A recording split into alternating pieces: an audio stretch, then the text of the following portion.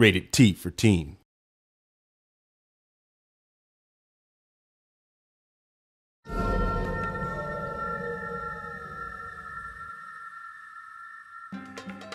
Knowing how to handle a weapon is one thing, but you generate the real advantage in a hunt by carrying with you the right items to survive the quest and outsmart your prey.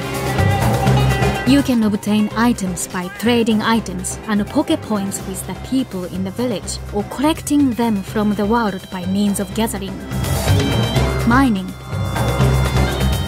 fishing, and not forgetting salvaging from defeated monsters.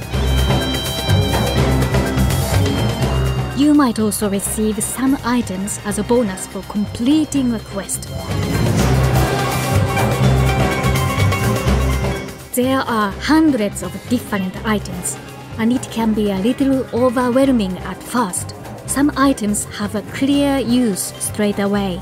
A hot drink, for example, will help you fend off the cold, whereas a piece of well-cooked meat will give you the stamina you need to get home after a draining battle.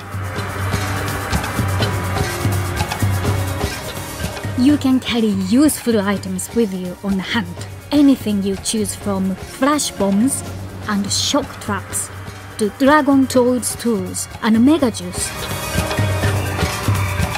You can also gather things as you go if you still have space. The rest of your items should be kept in one of your item boxes. They will stay here indefinitely until you call on them or choose to trade them for something else. You will also be given some items at the start of a hunt, which you can find in your supply box at camp. Items such as traps or ammunition will help you when it comes to taking on a monster.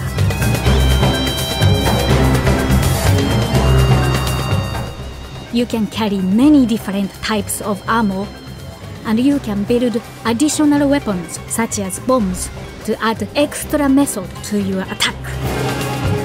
Poisoned meat, for example, will lure the right monster into a snack with deadly consequences. Some items are valuable, so while you can't use them for hunting, you can trade them to help save for a new sword or armor set. Other items must be combined together to become useful. For example, to make a paintball, just combine a paint berry with a sap plant. And there you go! Now you can use the paintball to track a monster if it runs away.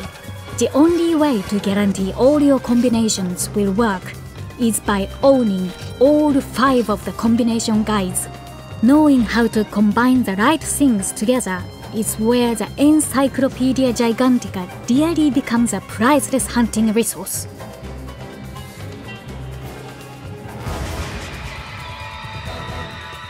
So now you know about combinations, weapons, and you are almost ready to take on a hunt.